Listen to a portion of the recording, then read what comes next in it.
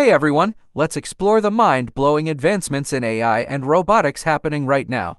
In China, scientists have created a robot with a brain made from living cells. Yes, you heard that right, a partially biological brain. This isn't your typical robot, it's a brain on a chip. They've grown tiny brain cells in a lab and placed them on a microchip, creating a robot that can learn and adapt like a living creature. Here's how they did it. They used stem cells, which can transform into any cell type.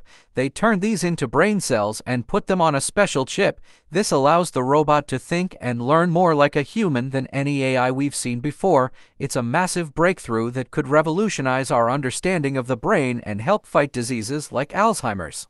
But this tech raises big ethical questions. At what point does a robot with a living brain become alive?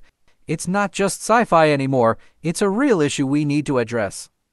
In India, Zen Technologies and AI Turing Technologies have created a four-legged robot called Prahasta.